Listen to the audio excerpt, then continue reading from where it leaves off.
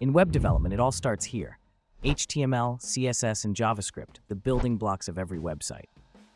First, HTML creates the structure, a simple button, ready to go. Next, CSS steps in to style it, adding visual appeal. Finally, JavaScript brings it to life, making it dynamic and interactive. HTML stands for Hypertext Markup Language. It's not a programming language, but a markup language that structures web pages, similar to this wireframe. Here's the basic structure of an HTML element: the opening tag, the closing tag, and the content in between. The head tag contains important information about the HTML document, like the title and linking CSS file.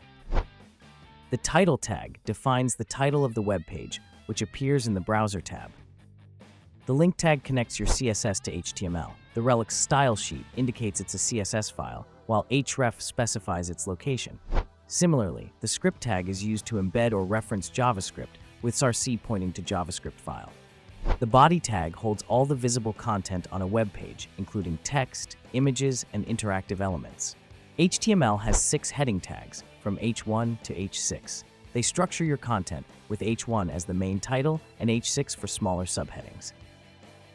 The P tag defines a paragraph, helping to organize text content on your web page.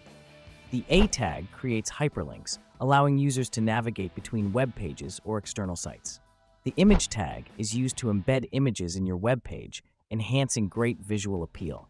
The button tag creates clickable buttons, allowing users to perform actions on your web page. The input tag creates interactive fields where users can enter text and provide data. The div tag is a block-level element used to group content and apply styles, enhancing layout and organization.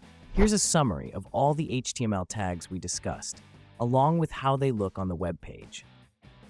Thank you for watching. If you found this video helpful, please subscribe for more web development tutorials.